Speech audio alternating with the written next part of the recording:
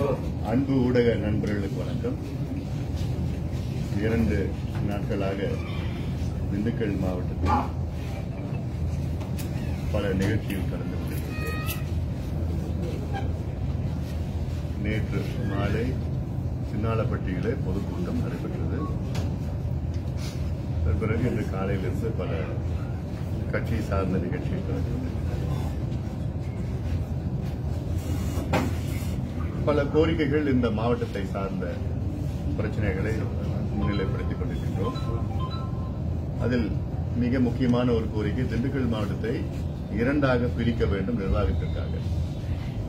தமிழ்நாட்டிலே நிலப்பரப்பளவில் மிகப்பெரிய மாவட்டம் திண்டுக்கல் மாவட்டம். 2வது பெரிய மாவட்டம் திருவண்ணாமலை மாவட்டம். திண்டுக்கல் மாவட்டம் 6250 சதுர கிலோமீட்டர் பரப்பளவில் கொண்ட மாவட்டம். இந்த கடைசிக்கு வரணும்னா மக்களால் வர முடியல. அது இல்லாமல் மலைப்பகுதியாக இருக்கிறது. இதை பிரித்தால்தான் மக்களுக்கு ஏதுவாக இருக்கும்.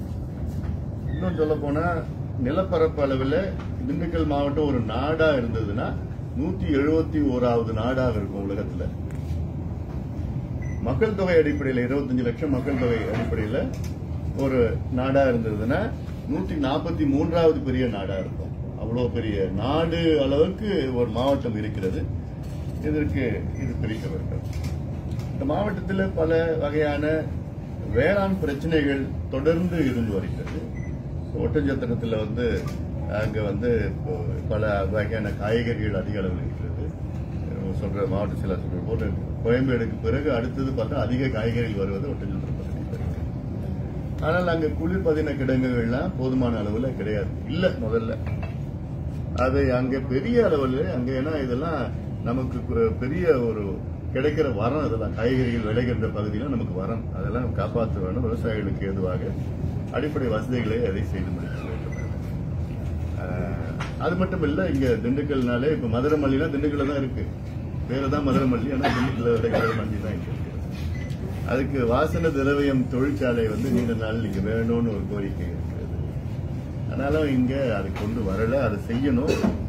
அதை தமிழக அரசு உறுதிப்படுத்தி மத்திய அரசு திட்டங்கள் மூலமாக கொண்டு வர அனைத்து முயற்சிகளும் செய்யணும். இப்ப முருங்கை அது இருக்கு. முருங்கை பவுடர்லாம் இங்க கரூர் பிளஸ் திண்டுக்கல் இங்க இந்த பெல்ட்ல தான் பகுதியில் இருக்கு. அருவாக்குச்சியிலிருந்து திண்டுக்கல் பகுதியில் வருது. இது வெளிநாட்டுல மிகப்பெரிய அளவில் ஏற்றுமதி செய்கின்ற ஒரு தன்மை இருக்கிறது. இப்ப பாத்தீங்கன்னா அந்த சுகருக்குலாம் எல்லாம் சாப்பிடுறாங்க. அதெல்லாம் அந்த அளவுக்கு இதை குணப்படுத்துகின்ற வகையில இருக்கிறதான் நம்ம சரிப்படுத்தணும். ரொம்ப நாளா இங்க இந்த குடநாறு பிரச்சனை இருக்குங்க. அதுல அங்க கிட்டத்தட்ட ஒரு கடந்த அதுக்கு முந்தைய ஆட்சி காலத்துல 150 அடிக்கு 10 அடிக்கு உயரத்துக்கு ஒரு தடுப்பு சுவர் கட்டிட்டு தண்ணியை ஒரு பக்கமா திருப்பி விட்டுட்டாங்க. இது ஒரு அநீதி, பெரிய ஒரு அநீதி மக்களுக்கு. எப்படி இயல்பா இருக்கணுமோ அப்படிதான் இருந்திருக்கணும்.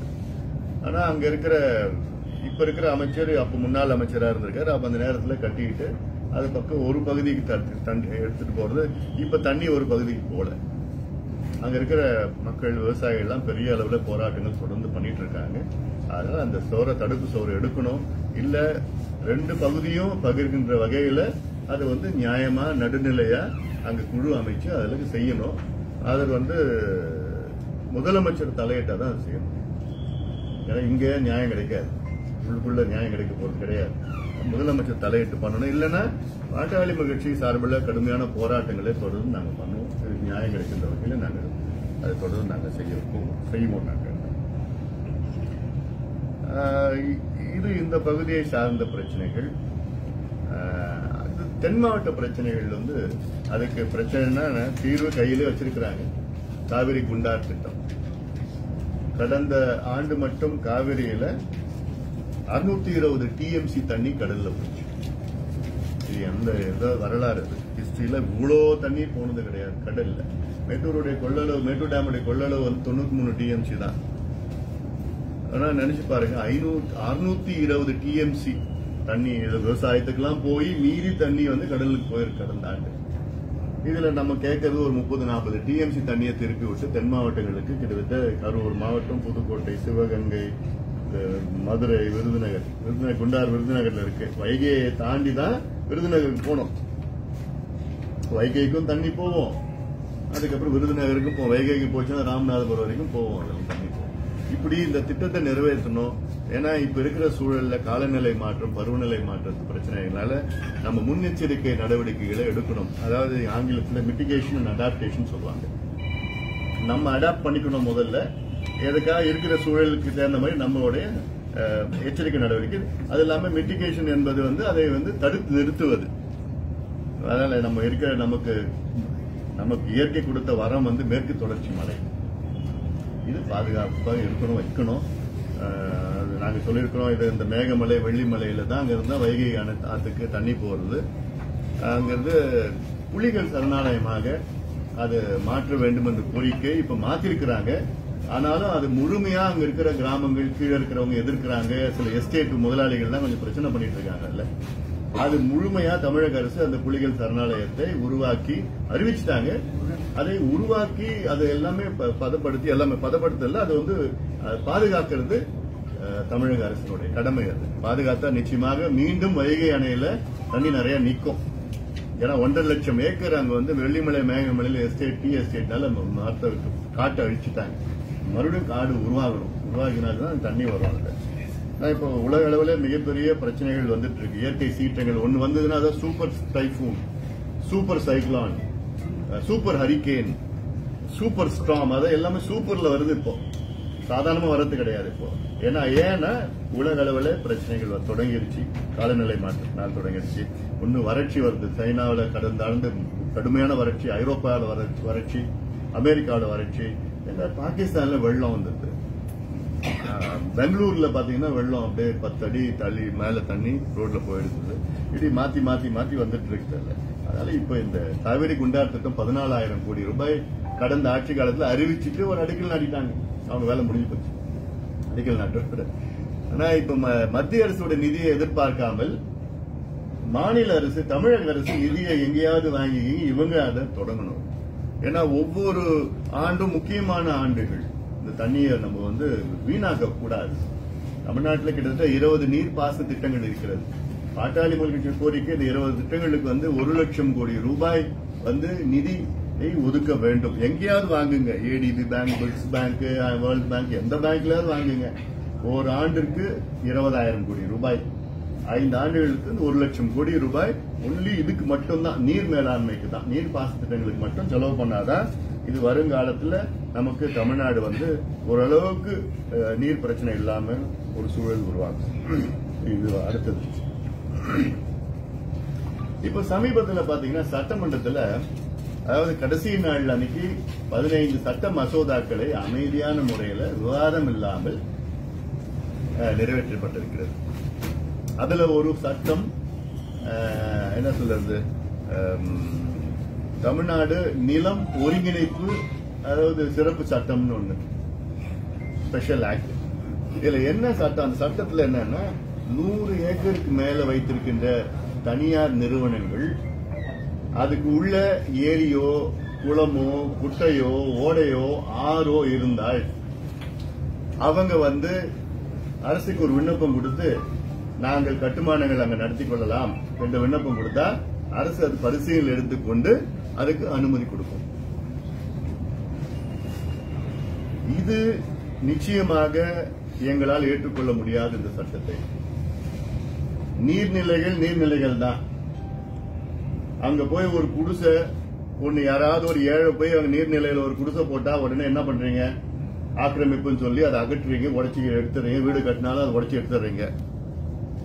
அது ஏரி புறம்போக்கு அப்படின்னு சொல்லிட்டு எல்லாம் பிரச்சனை பண்றீங்க. ஆனா நீங்க முதலாளிகளுக்கு நீங்க இங்க கட்டிக்குங்கன்னு சொல்றது எந்த வகையில நியாயம்? அது இப்ப நாளைக்கு என்ன பண்ணுவாங்க, ஆத்தங்கரையில 100 ஏக்கருக்கு மேல இடத்த வாங்குவாங்க. வாங்கி இங்க பாருங்க நாங்க 100 ஏக்கருக்கு மேல வச்சிருக்கிறோம், அங்க நாங்க கட்டிக்கிறோம்னு சொல்லி நீங்க அனுமதி கொடுப்பீங்க. அனுமதி கொடுத்து ஆத்துல இருக்கிற தண்ணி எல்லாம் ஒண்ணு அவங்க எடுத்துப்பாங்க, இல்ல அவங்க கழிவு ஆத்துல விடுவாங்க. இது போற ஒரு சூழல் வரக்கூடாது. சட்டமே தவறான சட்டம். ஏன்னா எல்லாமே பார்த்தா தனியார் நிறுவனங்களுக்காக நாங்க சட்டம் கொண்டு வரோம், தனியார் நிறுவனங்களுக்கு சட்டம் கொண்டு வரோம்னா அப்ப திமுக அரசு என்ன தனியார் நிறுவனங்களுக்காக இயங்கிக் கொண்டிருக்கிற அரசா என்ன? இந்த சட்டமும் தனியார் நிறுவனங்களுக்கு கொண்டு வரீங்க. சமீபத்தில் ஒரு அரசாணை பாத்தீங்கன்னா இந்த மதுவை வந்து நீங்க தனியார், அதாவது இந்த விளையாட்டு அரங்குல நீங்க மது விற்கலாம், அப்புறம் கல்யாண மண்டபத்தில் மது விற்கலாம், பன்னாட்டு மாநாடுகள்ல நீங்க மது வந்து நீங்க கொடுக்கலாம் அப்படிலாம் சொல்லி ஒரு அரசாணை யாருக்கும் தெரியாம கொண்டு வந்துட்டாங்க.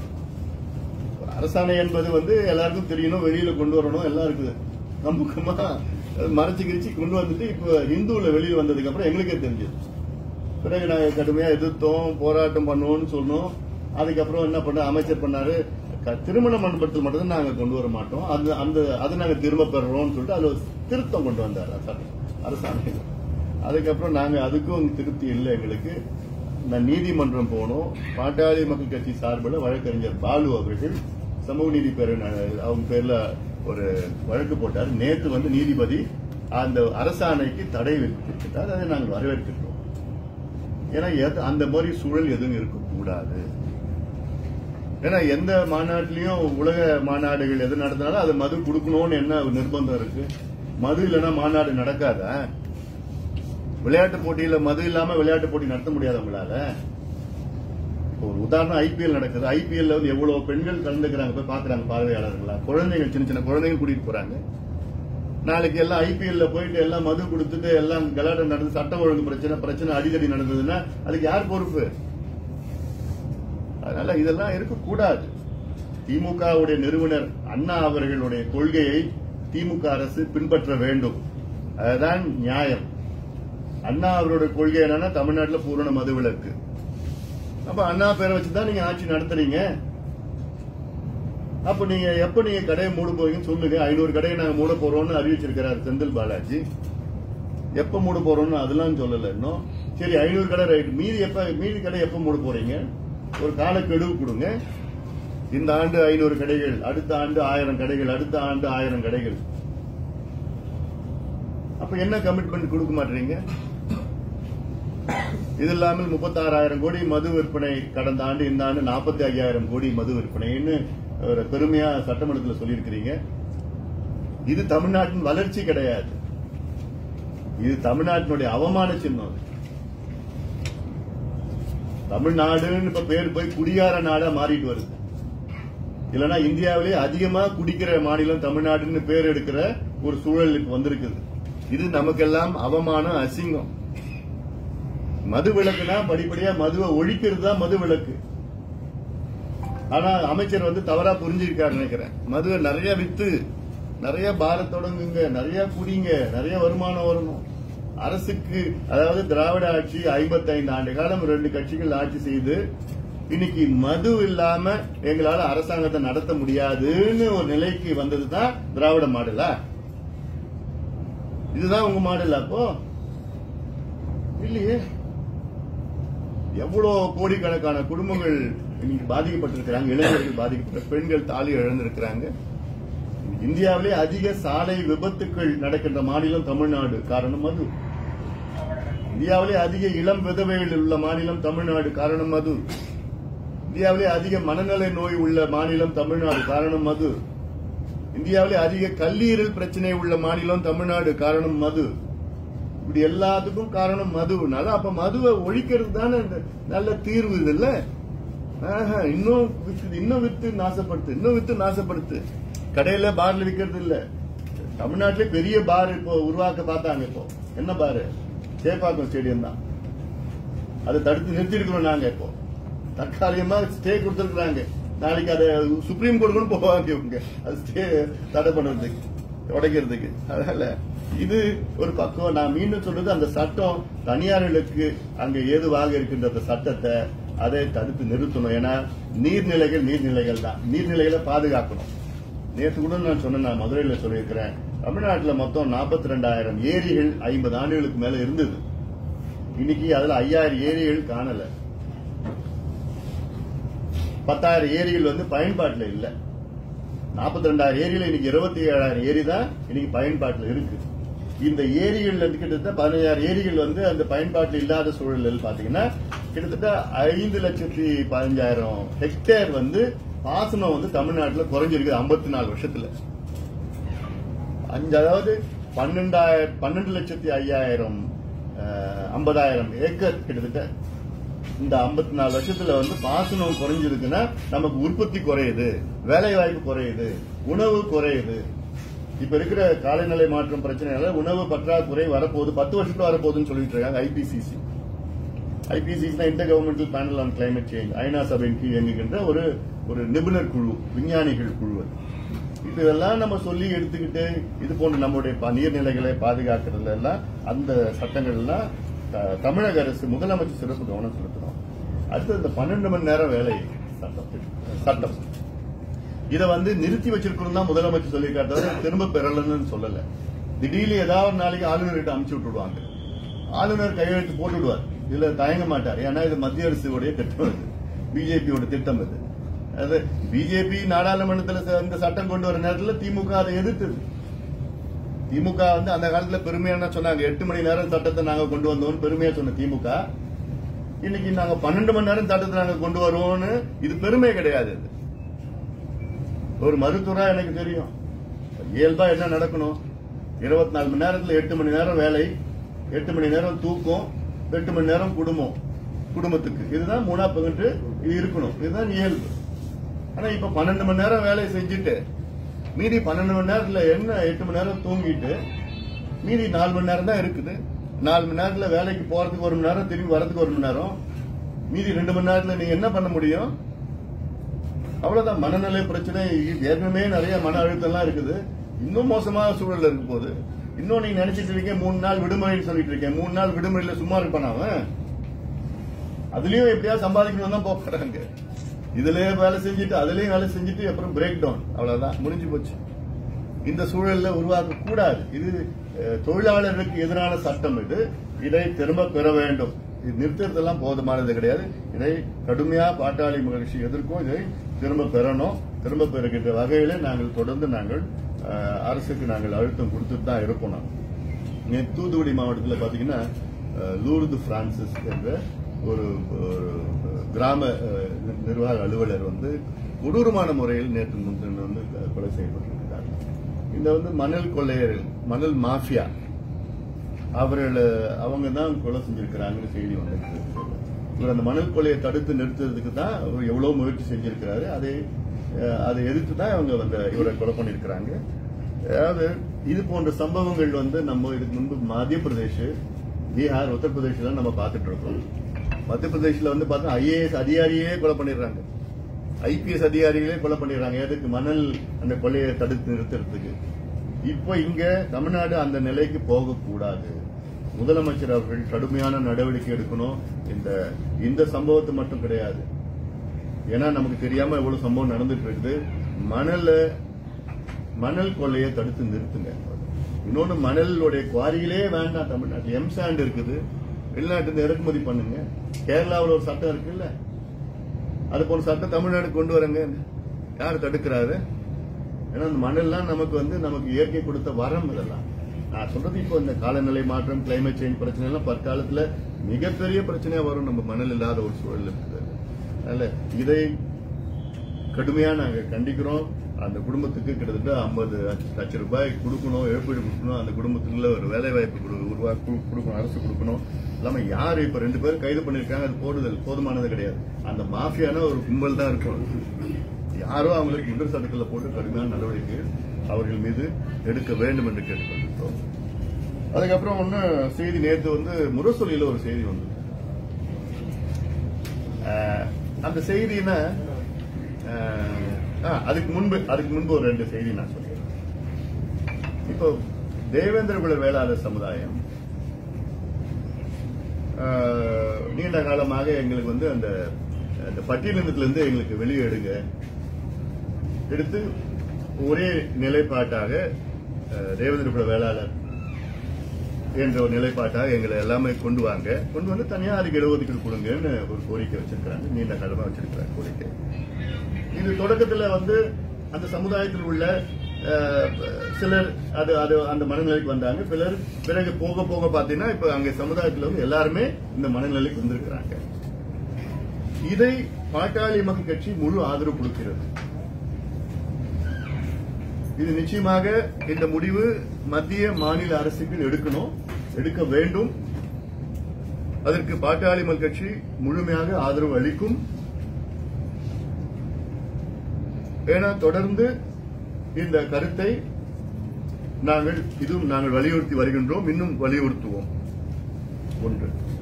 அடுத்தது சமீபத்தில் சட்டமன்றத்தில் ஒரு தீர்மானம் நிறைவேற்றினார்கள். அதில் மதம் மாறிய தாழ்த்தப்பட்ட சமுதாயம் மற்றும் பழங்குடி சமுதாயத்தை சார்ந்தவர்களுக்கு அவர்களும் இடஒதுக்கீடு, அதாவது குறிப்பாக தாழ்த்தப்பட்ட சமுதாயத்தில் உள்ள இடஒதுக்கீடு அவர்கள் பங்களிப்பு கொடுக்க வேண்டும் என்று ஒரு தீர்மானம். அதாவது எப்படின்னா, எஸ்சியில இருக்கிறவங்க கிறிஸ்டியனா அல்லது முஸ்லிமா மாறி இருக்கிறாங்கன்னா அவங்க எஸ்சி கோட்டாவில் பங்கீடு சொல்லிட்டு அந்த தீர்மானம், அதை பாட்டாளி மக்கள் கட்சி முழுமையாக ஆதரிக்கிறது. மத்திய அரசு சட்ட திருத்தம் கொண்டு வரணும். அதே அடிப்படையில் வன்னியர்கள் கிறிஸ்துவர்களாக மாறியிருக்கின்றார்கள் என்றால், எல்லா வன்னியர்கள் இஸ்லாமியர்களாக மாறியிருக்கிறார்கள் என்றால் அவர்களும் எம்பிசி கோட்டாவில் அது பங்கீடு அதில் இடம்பெறலாம் என்று பாட்டாளி மக்கள் கட்சியினுடைய கோரிக்கை. அது இப்ப இல்ல, அப்பத்திலிருந்து வச்சுக்கிட்டு இருக்கோம். இப்ப நாங்கள் அதை உறுதிப்படுத்தோம். ஏன்னா சட்டமன்றத்தில் இந்த தீர்மானம் நிறைவேற்றி இருக்கிறது. அந்த தீர்மானத்தில் நாங்களும் பேசியிருக்கிறோம். இது தாழ்த்தப்பட்ட சமுதாயத்துக்கும் பழங்குடி சமுதாயத்திற்கும் மட்டுமல்ல, இது வன்னியர் கிறிஸ்தவர்களுக்கும் வன்னியர் இஸ்லாமியர்களுக்கும் இது எம்பிசியில கொண்டு வரணும்னு எங்களோட கோரிக்கை வச்சிருக்கோம். இப்ப நான் முரசொலிக்கு வரேன். முரசொலியில நேற்று ஒரு கட்டுரை வந்தது. அந்த கட்டுரை கல்யாணம் என்ற ஒரு குத்தாலம் கல்யாணம் என்று முன்னாள் திமுகவுடைய நாடாளுமன்ற உறுப்பினர் ஒரு கட்டுரை எழுதியிருக்கிறார். அந்த கட்டுரையில் என்ன சொல்லியிருக்கிறாருன்னா, அவர் வன்னியர் சமுதாயத்தை சார்ந்தவர். அதுல சொல்லியிருக்கிறாரு, வன்னியர்களுக்கு 10.5 விழுக்காடு இடஒதுக்கீடு தேவையில்லை, 20% எம்பிசியிலே போட்டிடலாம். ஏன்னா 10.5 விழுக்காடு அது குறுகிடும், அதனால 20%ல அவங்க போட்டியிடலாம் என்று ஒரு கட்டுரை எழுதியிருக்கிறார். அது முரசொலியில வந்திருக்கு. முரசொலியில கட்டுரை வந்தாலே அது திமுகனுடைய கொள்கை தான். திமுகவுடைய தலைமையுடைய அனுமதி இல்லாமல் இந்த கட்டுரை வராது. அந்த வகையில அதெல்லாம் ஆராய்ந்து பார்த்தோம். வன்னியர்களுக்கு 10.5 விழுக்காடு இடஒதுக்கீடு, உள்ஒதுக்கீடு என்பது இது ஒரு சமூக நீதி பிரச்சனை. இது ஒரு ஜாதி பிரச்சனை கிடையாது. இது சமூக நீதி பிரச்சனை. இது தமிழ்நாட்டின் வளர்ச்சி பிரச்சனை. இது இந்த 20% எம்பிசின்னு அதை கொண்டு வந்தது மருத்துவர் ஐயா அவர்கள். அது கொண்டு வரதுக்கு கடுமையான போராட்டங்கள் 10 ஆண்டு காலம் மருத்துவர் ஐயா தலைமையிலே நாங்கள் செய்தோம். அதுல இறுதி போராட்டம் பாத்தீங்கன்னா 21 உயிர்கள் ஒரே நாள்ல இழந்தோம். லட்சக்கணக்கான பேர் கைதானார்கள். இன்னும் வழக்குகள் போயிட்டு இருக்காங்க. இப்படி இருந்த சூழல்ல தான் 89ல கலைஞர் அவர்கள் வன்னியர்களுக்கு மட்டுமல்ல 108 சமுதாயத்துக்கு எம்பிசி பிரிவில் கொண்டு வந்தார். இப்போ என்ன பிரச்சனைன்னா, வன்னியர் சமுதாயம் தமிழ்நாட்டில் கிட்டத்தட்ட பாத்தீங்கன்னா தனிப்பெரும்பான்மையான மிகப்பெரிய சமுதாயம். தாழ்த்தப்பட்ட சமுதாயம் பாத்தீங்கன்னா 3 சமுதாயங்கள் சேர்ந்துதான் கிட்டத்தட்ட 22 விழுக்காடு இருக்கு. வன்னியர் சமுதாயம் பார்த்தா ஒரே சமுதாயம் பாத்தீங்கன்னா கிட்டத்தட்ட 18 விழுக்காடு இருக்கு. தலித் சமுதாயமும் சரி, வன்னியர் சமுதாயம் 2 சமுதாயம் சேர்ந்த 40 விழுக்காடு தமிழ்நாட்டுடைய மக்கள் தொகை. இந்த 2 சமுதாயமும் முன்னேறினா தமிழ்நாடு முன்னேற்றம் அடையும். இதுதான் யதார்த்த உண்மை. இதுல வன்னியர்கள் எம்பிசியில போட்டியிட முடியல. எம்பிசியில் உள்ள மற்ற சமுதாயத்துக்கு கூட போட்டி போட முடியல. இதுக்கு பல உதாரணங்கள் இருக்கிறது. இப்ப வன்னியர் சமுதாயம் என்றாலே இன்னைக்கு இது கூலிகள் தான், தினக்கூலி, விவசாய கூலி. விவசாய முதலாளிகள் கிடையாது, விவசாய கூலிகள். ரோடு போடுறவங்க, ரோடு போடுற கூலிகள், கல் உடைக்கிறவங்க, கொத்தனாரு, பெயிண்ட் அடிக்கிறவங்க, இதுதான் இது போன்ற நிலையில் தான் இருக்கிறாங்க. அவங்களால படிச்சு எம்பிசியில் உள்ள மற்ற சமுதாயத்தை கூட போட்டி போட முடியல. அந்த இடத்தை எல்லாத்தையும் மற்ற சமுதாயம் எடுத்துட்டு போறாங்க எம்பிசியில. இப்போ ஒரு உதாரணம், பிசி கூட போட்டி போட முடியலன்னா எம்பிசியை உருவாக்குனாங்க அரசு. அது தப்பு இல்லைன்னு எல்லாம் ஒத்துக்கிட்டாங்க. இப்ப எம்பிசிக்குள்ள போட்டி போட முடியலன்னா வன்னியர்களுக்கு 10.5 விழுக்காடு இடஒதுக்கீடு கேட்டுட்டு இருக்கிறோம். அது கடந்த ஆட்சி காலத்தில் கொடுத்தாங்க. நியாயமான கோரிக்கை கொடுத்திருக்கிறாங்க. இப்போ இந்த கோரிக்கை, இந்த சட்டம் கடந்த ஆட்சி காலத்தில் போட்டாங்க. இது சென்னை உயர்நீதிமன்றத்தில் ரத்து பண்ணாங்க, உச்சநீதிமன்றத்தில் உறுதிப்படுத்தினாங்க. உச்சநீதிமன்றம் உறுதிப்படுத்த நேரத்தில் என்ன சொன்னாங்கன்னா, தமிழ்நாட்டுல வன்னியர்களுக்கு தனியாக இடஒதுக்கீடு கொடுக்கிறது எந்த தடையும் கிடையாது, கொடுக்கலாம். அதை நியாயப்படுத்தி கொடுங்க, தரவுகள் டேட்டா வச்சு நியாயப்படுத்தி கொடுங்கன்னா உச்சநீதிமன்றம் தீர்ப்பு சொல்லி 1 வருஷம் ஆகுது. இந்த ஓராண்டு காலமும் பல முறை முதலமைச்சரை பார்த்து அதிகாரிகளை பார்த்து அங்க கமிஷன் எல்லாம் பார்த்துக்கிட்டு பண்ணிட்டு இருக்கிறோம், பண்ணுவோம் செய்வோம் தான் சொல்லிட்டு இருக்கிறாங்க. ஆனா அந்த ஒரு மனநிலைக்கு வரல இன்னும். இந்த டேட்டா எடுக்கிறது என்கிட்ட டேட்டா அதிகாரம் தான், டேட்டா எடுக்கிறது 6 மணி நேரம் தான் ஆகும். கம்ப்யூட்டர்ல இருக்கு, டவுன்லோட் பண்ணணும், அவ்வளவுதான். புதுசா கிரியேட் பண்ண போறது இல்ல, டேட்டாவை இருக்கிற டேட்டா டவுன்லோட் பண்ணணும். ஆனா 1 வருஷம் ஆகியும் அவங்களால டவுன்லோட் பண்ணதுக்கு இன்னும் மனசு வரல, அரசுக்கு மனசு வரல. நான் மீண்டும் சொல்றது, இது சமூக நீதி பிரச்சனை தான். மிகப்பெரிய ஒரு சமுதாயம் கேரளாவில் ஈழவர் சமுதாயம் 14% ஈழவர் சமுதாயத்துக்கு அங்க கேரளாவில் இடஒதுக்கீடு கொடுத்திருக்கிறாங்க. மிக மிக பின்தங்கிய சமுதாயமாக இருந்து இன்னைக்கு முன்னேறி இருக்கிறது. அதிகாரிகள், ஆட்சியாளர்கள், முதலமைச்சர் வந்திருக்கிறாங்க. அப்புறம் உலக அளவில் அங்க இருக்கிற தொழிலதிபர்கள் வந்திருக்கிறாங்க சமுதாயத்தில். அந்த நிலை தமிழ்நாட்டில் இருக்கணும், முன்னுக்கு வரணும். ஒரு பகுதி வட தமிழ்நாடு முன்னேறணும், தென் தமிழ்நாடு முன்னேறணும்னா இது போன்ற சமூக நீதி பேசினா போதாது. திமுக சமூக நீதி பத்தி பேசிட்டு தான் இருக்கிறாங்க, ஆனா நடைமுறைப்படுத்துறதுக்கு மனசு வரலையே. அப்போ சமூக நீதி மாநாடு நடத்தினா போதுமா என்ன? அது ஒண்ணுமே இல்லையே. அப்ப இதை விட ஒரு சமூக நீதி பிரச்சனை, இதுக்கு தீர்வு கொண்டு வரலன்னா அப்புறம் நீங்க சமூக நீதி பத்தி பேசுறது அர்த்தமே கிடையாது. என்ன நம்ம கேட்கிறோம்? இப்போ ஒரு உதாரணம், சமீபத்தில் டிஎஸ்பி எடுத்தாங்க, டிஎன்பிஎஸ்சில 18 டிஎஸ்பி எடுத்தாங்க. அந்த 18 டிஎஸ்பில 3 டிஎஸ்பி எம்பிசில எடுக்கணும். அந்த 3 டிஎஸ்பில ஒரு டிஎஸ்பி வன்னியர்கள் கிடையாது. 19 டெபுட்டி கலெக்டர் எடுத்தாங்க டிஎன்பிஎஸ்சில. அந்த 19 டெபுட்டி கலெக்டர்ல 4 எம்பிசில எடுக்கணும். அந்த 4ல 1 கூட வன்னியர் கிடையாது. அப்ப எம்பிசியை உருவாக்குனதே நாங்க போராடி அடிபட்டு ஜெயிலுக்கு போய் 21 உயிரில இழந்து உருவாக்குனது எம்பிசி. ஆனா அதுல பார்த்தா வன்னியர்களுக்கு ஒரு சீட் கூட கிடைக்கலன்னா அப்ப எது சமூக அநீதி? இதோட சமூக அநீதி வேற என்ன இருக்க முடியும்? அப்ப இது கூட புரிஞ்சிக்க முடியல தமிழக அரசுக்குன்னா, திமுக அரசுக்குன்னா, அப்ப சமூக நீதி பத்தி பேசுறதுக்கு உங்களுக்கு தகுதி இல்லைன்னா அர்த்தம். அது இதுக்கு நாங்க இவ்வளவு போராடிட்டு 1 வருஷமா கேட்டுட்டு கெஞ்சிட்டு போயிட்டு ஆதரவு எல்லாமே கொடுத்துட்டு தான் இருக்கிறோம், ஆதாரம் எல்லாம் கொடுத்துட்டு தானே இருக்கிறோம். இதுக்கு பேக்வர்ட் கிளாஸ் கமிஷன் ரீகான்ஸ்டியூட் பண்றீங்க, அப்புறம் டர்ம்ஸ் ஆஃப் ரெஃபரன்ஸ் சொல்றீங்க, சொல்லி அப்புறம் எக்ஸ்டென்ஷன் கொடுக்குறீங்க. என்ன அது எக்ஸ்டென்ஷன் எல்லாம் புரியல. 10 நாள்ல டேட்டா வச்சா கொடுக்க போறாங்க. டிஎன்பிஎஸ்சி டேட்டா எடுங்க, அண்ணா யூனிவர்சிட்டி டேட்டா எடுங்க, எம்ஜிஆர் யூனிவர்சிட்டி டேட்டா எடுங்க, யூனிஃபார்ம் சர்வீஸ் டேட்டா எடுங்க, கொடுத்து நியாயப்படுத்துங்க. 10 வருஷத்துல எம்பிசியில எந்தெந்த சமுதாயம் எந்தெந்த போஸ்ட் வந்திருக்கு பார்த்தா டேட்டா அவ்வளவுதான். அதை எடுத்து நியாயப்படுத்தி சட்டத்தை கொண்டு வந்தா யாரும் தடை பண்ண போறதில்லை. இது புரிஞ்சிக்காம இப்ப இருக்கிற அமைச்சர் கண்ணப்பன் அவர்கள் சட்டமன்றத்தில் பேசுறாரு. அவருக்கு எந்த புரிதலும் கிடையாது. அவன் நல்ல துறை இருந்தது, அவருக்கு பனிஷ்மெண்ட் கொடுத்தாங்க. இப்போ போக்குவரத்து துறை கொடுத்திருந்தாங்க, இப்ப அதுல இருந்து இப்போ பிசி கொடுத்துட்டாங்க போல இருந்தாரு. அதனால இப்போ விரத்தியா இருக்கிறாரா? நல்ல மனுஷன் தான். ஏன்னா அவரும் ரொம்ப பின்தங்கிய சமுதாயத்தை சார்ந்தவர் தான். அவர் புரிஞ்சுக்கணும். சட்டமன்றத்தில் இப்ப இந்த 10.5 விழுக்காடு இடஒதுக்கீடு எதிர்த்து வழக்கு போட்டவங்க அவங்க சொல்ற வாதத்தை தான் கண்ணப்பனும் பேசுறாரு, சட்டமன்றத்தில் பேசுறாரு. அப்போ என்னன்னு புரியல எங்களுக்கு. கண்ணப்பன் சொல்றாரு ஒரு தனி சமுதாயத்துக்கு இடஒதுக்கீடு கொடுக்க முடியாதுன்னு சொல்றாரு. அமைச்சர் பேசுற பேச்சு அதெல்லாம். இப்ப தமிழ்நாட்டில் அருந்ததியருக்கு தனியா உள்ஒதுக்கீடு கொடுத்திருக்காங்களே, அப்ப அது தனி சமுதாயம் இல்லையா? அது நீதிமன்றம் ஏத்துக்கலையா? அது கேரளாவில் ஈழவர் சமுதாயத்துக்கு உள்ஒதுக்கீடு கொடுத்திருக்காங்களே, தனி ஒதுக்கீடு கொடுத்திருக்காங்க ஒரு சமுதாயத்திற்கு, அது நீதிமன்றம் ஏத்துக்கலையா? இந்திரா சாணி ஜட்ஜ்மெண்ட்ல 1992 இந்திரா சாணி ஜட்ஜ்மெண்ட் கான்ஸ்டிடியூஷனல் பெஞ்ச் 9 பெஞ்ச், 9 நீதிபதிகள் பெஞ்ச். அதுல என்ன சொல்லியிருக்காங்கன்னா, அதுல கிளீனா ஜட்ஜ்மெண்ட் இருக்கு. தனியா ஒரு சமுதாயத்துக்கு இடஒதுக்கீடு கொடுக்கிறது தப்பு கிடையாது, கொடுக்கலாம் என்று கான்ஸ்டிடியூஷன் பெஞ்ச் சொல்லுது. ஏன் அது வரைக்கும் கடந்த ஆண்டு மார்ச் மாதம் 31ஆம் தேதி 2022 நாகேஸ்வர் ராவ் பெஞ்ச், உச்சநீதிமன்ற பெஞ்ச் இந்த 10.5 விழுக்காடு இடஒதுக்கீடு ரத்து பண்ற அந்த தீர்ப்புல சொல்லியிருக்கிறாங்க. என்ன சொல்லியிருக்கிறாங்கன்னா, தனியா ஒரு சமுதாயத்துக்கு நீங்க இடஒதுக்கீடு கொடுக்கலாம் என்று உச்சநீதிமன்ற நீதிபதி நாகேஸ்வர் ராவ் சொல்லியிருக்கிறார். அப்ப இவ்வளவு இருந்தும் ஒரு அமைச்சர் தெரியாம தனியா ஒரு சமுதாயத்துக்கு கொடுக்க கூடாது, கொடுக்க முடியாதுன்னு எப்படி சொல்றாரு?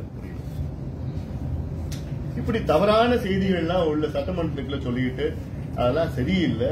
முதலமைச்சர் அவர்கள் இது சிறப்பு கவனம் செலுத்துங்க, இது நியாயமான கோரிக்கையை நிறைவேற்றுங்க. தொடர்ந்து கேட்டுட்டு வரோம். ஏன்னா இந்த நேரத்தில் நாங்க எல்லாரும் கடிதம் எழுத சொல்லிட்டு இருக்கோம். அற வழியில நாங்க என்னென்னமோ பண்ணிட்டு வரோம். நாங்க கடிதம் எழுதுங்க, எல்லா சமுதாயம் கடிதம் எழுதுங்கன்னு இப்ப லட்சக்கணக்கான கடிதம் முதலமைச்சர் போயிருக்குது. என்னன்னு சமூக நீதி பிரச்சனைகளை தீர்த்து வைங்கன்னு சொல்லிட்டு இருக்கிறாங்க. ஏன்னா அடுத்தடுத்து அப்புறம் வேற எங்களுக்கு வழி இல்லைன்னா அடுத்தடுத்து நாங்க கடுமையான போராட்டங்களை செய்யறது தவிர எங்களுக்கு வேற வழி கிடையாது. ஏன்னா இங்க போராட்டம் வரலாறுன்னா பாட்டாளி மக்கள் கட்சியை மீறி யாரும் தமிழ்நாட்டில் போராடவும் முடியாது. கடுமையான போராட்டங்கள் அதெல்லாம் நாங்க அப்படி ஒரு சூழல் வந்தா நிச்சயமா நாங்க போராடத்தான் செய்வோம். அதுக்கு வேற வழி கிடையாது. இந்த இடஒதுக்கீடு பிரச்சனை யாருக்கும் எதிரானது கிடையாது. சில பேர் சொல்லுவாங்க இது தேவர் சமுதாயத்துக்கு எதிரானது, அப்படிலாம் நிச்சயமா கிடையாது. ஒன்னே ஒண்ணு நீங்க நல்லா புரிஞ்சுக்கணும். எம்பிசில இருக்கிறது பாத்தீங்கன்னா தேவர் சமுதாயம் 3 பிரிவுகளா இருக்கிறாங்க. அந்த 3 பிரிவுல ஒரு பிரிவுல கொஞ்சம் தான் இருக்கு எம்பிசில. ஒட்டுமொத்தம் தேவர் சமுதாயத்துல பாத்தீங்கன்னா அதுல கிட்டத்தட்ட 15-20 விழுக்காடு தான் எம்பிசில வர்றாங்க. மீதி 75-80 விழுக்காடு பிசில வராங்க. ஆக இது வன்னியர்களுக்கும் தேவருக்கும் பிரச்சனை சில பேர் கேட்டு விடுறாங்க. அப்படி நிச்சயமா கிடையாது. அப்படி சூழலே கிடையாது. அது ஏன்னா எம்பிசில இருக்கிறது வெறும் 10% 15% தேவர்கள் எம்பிசில வராங்க. வேற என்ன அப்புறம் பிரச்சனை வரப்போகுது? அப்புறம் இப்படிலாம் ட்விஸ்ட் பண்ணி ஏதோ ஒரு அரசியலுக்காக பண்ணிட்டு இருக்காங்க. அதனால இதெல்லாம் சமூக நீதி பிரச்சனை. இதை முதலமைச்சர் சீக்கிரமா இதை கொண்டு வரணும், தீர்வு கொண்டு வரணும். இது போன்ற முரசொலியில ஒரு கட்டுரை வந்ததுனால எங்களுக்கு ஒரு வேறு விதமான மனநிலையில எங்களுக்கு அந்த மாதிரி ஒரு இருக்கிறோம். அதை முதலமைச்சர் கவனம் செலுத்தி இல்ல இது நியாயமான கோரிக்கைகள் நிச்சயமா நிறைவேற்றுவோம் உறுதி கொடுக்கணும். கேள்வி தமிழகத்தில் சட்டம் ஒழுங்குங்கிறது சட்டம் ஒழுங்குனா இப்ப நீங்க பார்த்த இப்ப நேற்று இந்த விஏஓ கொலை பண்ணிருக்கிறாங்க. இது போன்ற சம்பவங்கள்லாம் இருக்கு. இந்த சட்டம் ஒழுங்குக்கு அடித்தளமே மது பிரச்சனை. இப்போ செந்தில் பாலாஜி இன்னும் அதிகமா விற்கணும்னு எங்க பார்த்தாலும் விற்கணும்னு சொல்றாருன்னா இப்ப இன்னும் அங்கங்க குடிச்சு பிரச்சனை வரப்போகுது ஒரு பக்கம். ரெண்டாவது பக்கம் இந்த சட்டம் ஒழுங்கு பிரச்சனை அங்கங்க கொஞ்சம் கொலை அப்படிலாம் நடக்கிறது இல்ல. அதுக்கு முக்கிய காரணம் கஞ்சா, இந்த போதைப் பொருட்கள். அது இல்லாம இப்ப இந்த மேற்கு தொடர்ச்சி மலை இந்த பார்டர்ல இருந்து நிறைய வந்துட்டு இருக்குதால இந்த கரோனா காலத்துல 3 ஆண்டு காலத்துல தான் பாத்தீங்கன்னா இது அதிகமா இந்த பயன்பாட்டுல வந்திருக்கு. கடந்த 10 ஆண்டுகளாக கொஞ்சம் அதிகமா வந்துட்டு இருக்கு. ஆனா இப்ப அதிகமா இப்ப உச்சத்துல இருக்கு. ஏன்னா இப்ப கஞ்சா பாத்தீங்கன்னா வேறு விதமான வகையில வந்துட்டு இருக்கு. கஞ்சா பவுடர் இருக்கு, கஞ்சா ஆயில், கஞ்சா பேஸ்ட், கஞ்சா ஸ்டாம்ப் வச்சுட்டு நாக்கில் வச்சுக்கிட்டு கிளாஸ்ல உட்காந்துட்டு இருக்கான். அப்புறம் சாக்லேட் இருக்குது, கஞ்சா எண்ணெய் இருக்குது. இது மட்டும் இல்ல, கஞ்சா மட்டும் கிடையாது. இது அபின், காக்கைன், ஹெரோயின் எல்லாமே இந்த இலங்கை இந்த பக்கத்துல வருது. ஆப்கானிஸ்தான்ல இருந்து பாகிஸ்தான் பஞ்சாப் பார்டர்ல இங்க வந்துட்டு இருக்குது. பர்மா பக்கத்துல இருந்து அங்க இருந்து இந்த பக்கம் வருது. எல்லாத்துலயும் நிறைய வந்துட்டு இருக்குது.